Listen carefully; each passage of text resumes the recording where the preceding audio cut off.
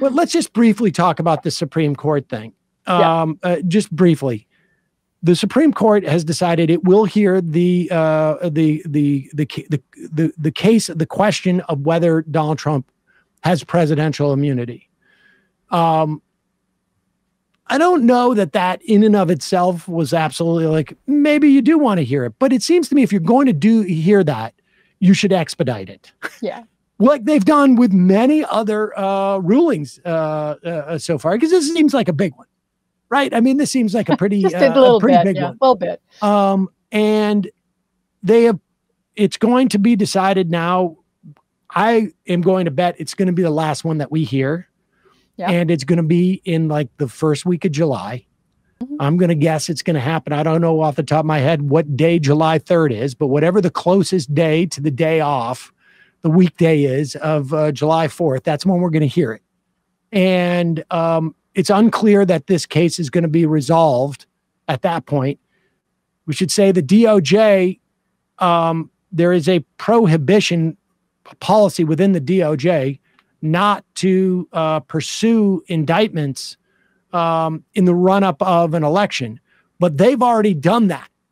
This is in the court's hands. And my understanding is that Merrick Garland said, like, it's out of our hands. It's up to the court. Aside from the fact that, like, we know who this Supreme Court is, has it had any other sort of like influence? And it's going to have an impact on the election on one way or another. You're going to have these sort of like unresolved questions about the president's criminality, I guess. But has it done anything else? Like, I mean, has it changed anybody's perspective on the Supreme Court? I mean, is it? No. And, look, I got my law degree from, Law and Order SVU. So take what I say with a grain of salt. But I do, my guess is what's going to happen is exactly as you say. It'll come through on the last day of the court term, which will be the first of July. And what it will do is they're going to say, well, we've decided that there are some situations where a president should have some kind of immunity for official acts. And we're going to send this back down to the trial court to decide whether or not what Donald Trump did qualifies under that, at which point Judge Chutkin will, she may even have a decision prepared. I would if I were her. But then it will be appealed and it'll go back up to the appellate court, and then they'll do it. And then the Supreme Court will do it again. All of this is going to take place after, meaning that the trial has virtually no chance of happening before the election. As to whether or not it changes anybody's mind, I don't know. These people in polls say, if he's a convicted felon, I will not vote for him.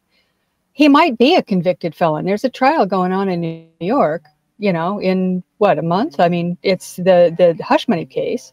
Right. He might be a convicted felon. He's not going to go to jail for that. I mean, it'll probably be a fine and, I don't know what, some kind of probation or something, but he's probably not going to go, but he will be a convicted felon if they convict him on that case. But I just have never believed that was, why, what does being convicted really tell you? Because that, Donald Trump will come out and say the jury was a bunch of, and they're a bunch of liberals and it was all rigged. And most of his followers will believe that because they believe anything, apparently, anything that he says. So I don't know that it changed anything. It was, it's depressing to think that the Supreme Court would do this. But, on the other hand, you and I remember, Sam, 2000, when everybody said that the Supreme Court would never interfere with an election. Yep. They would not, this is out of their hands. It's not a federal situation. The states have to do it and the Congress has to do it. And the Supreme Court has nothing to do with this. And we know what they did. And once that happened, that court was supposedly far more, sort of reasonable. Yeah. And, and it was as partisan as it gets. It was a partisan breakdown. You had Sandra Day O'Connor, the great moderate who we all, worshipped because she was, the one who kept the balance on the court. She was at a party going, this is terrible, marching in and out because the Florida Supreme Court had asked judges in Florida to do the recount. I mean, I'm not kidding. No, most people don't remember that. the recount was being done by actual judges. It wasn't even done by people, you know, some, right. you know, I mean, they actually, and they were sitting there in their robes counting the ballots, and John Bolton ran in and said, stop the count. I mean, that was the craziness that happened as a result of the Supreme Court doing this. And from that point on, I realized, you know, once the court, you know, the court is just another political, you know, branch, just like any other.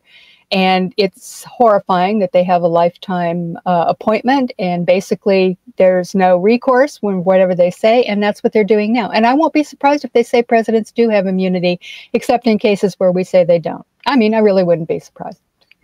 Just, you know, it depends on whether they're a Republican. Yep. This is hard.